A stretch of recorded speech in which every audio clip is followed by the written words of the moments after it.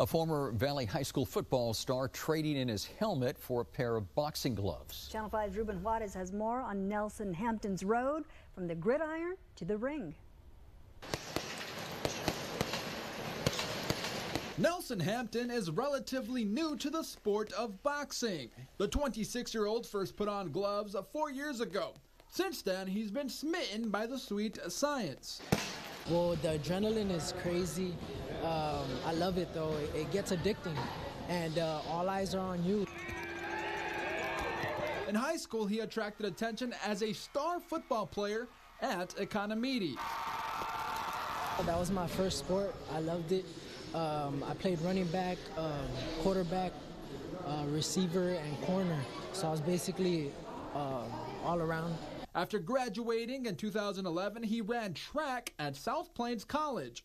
Nelson was a decathlete who was a part of a national championship winning team. It was a good experience. It got me good.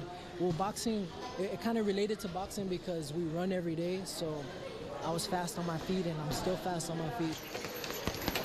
The Edinburgh native, also known as Hot Hands, is off to a 5-2 start in his pro career. He recently began training with Omar Figueroa Sr. This sport is not about scoring a touchdown. This sport is about hurting your opponent. So it is very tough. It is. I mean, I try to work with him the most that I can and work on his hand speed, his boxing stance, and throw punches. Hampton's next fight will be his toughest to date. Hot Hands will face 11-1 Dakota Linger tomorrow in Houston.